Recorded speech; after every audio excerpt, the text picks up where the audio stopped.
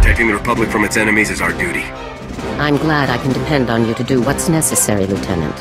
I think the fantasy of the Trooper is about being yourself, only something more. You're a highly trained, elite fighting machine, unstoppable.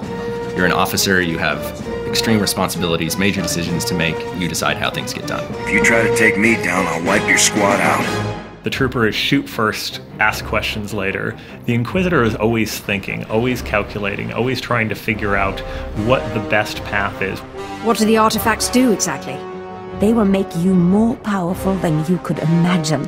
I have foreseen it. People are going to get pulled to the Inquisitor story that both want to be the mastermind and really pull the strings behind the scenes, or people who really just want to shoot lightning out of their hands. Tell us where they took it. The appeal of being a trooper is that you get to be the defender of what your ideals are against the face of really just pure evil. I mean, the Empire are the bad guys for sure, and you get to be in a very real way the defender of peace.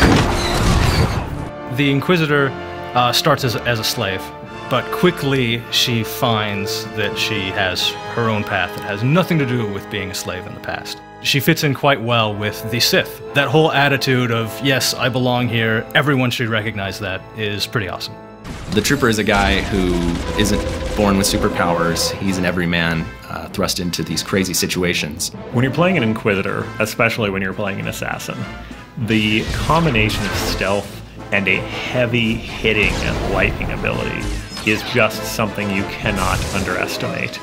She's very sneaky, very stealthy, and has a lot of upfront damage on demand. 2 words, massive cannon. I've got it, you don't. That's really the bottom line with the Trooper. Double-bladed lightsabers, the Force. Rocket launchers. She's got stealth. Grenades, missiles. She shoots lightning out of her hands, and she is the evil that nobody expects. When I finish my ascent, all will bow or face my might. Inquisitor, Trooper, they get into a fight. Inquisitor, eventually he's gonna get tired, swinging the lightsaber, shooting all this lightning, all that. Trooper doesn't get tired, he just reloads. The Inquisitor has all the advantages here. She gets to start the fight on her terms, she gets to control the Trooper. The Trooper's heavy armor is just slowing him down. Once she shows up and the Trooper actually turns around that giant gun, all she's going to do is stun him, take off, and then come back out and do it to the poor guy again and again. I know that the fight's going to start when I'm not ready for it, so I'm going to need to be able to push her away with concussion charge, and when I have her where I want her, I'm going to hit her with an explosive demolition charge. The truth of the matter is, I don't need to hit her too often in order to take her down. The Inquisitor has a lot that she can use to take down a Trooper.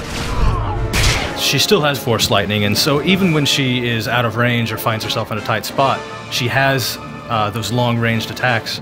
It's absolutely going to be the Trooper. We're coming, and we're bringing guns. The Inquisitor is going to win. Trooper's gonna win, no question. The Inquisitor is going to win this fight because she's got everything on her side, including the dark side of the Force.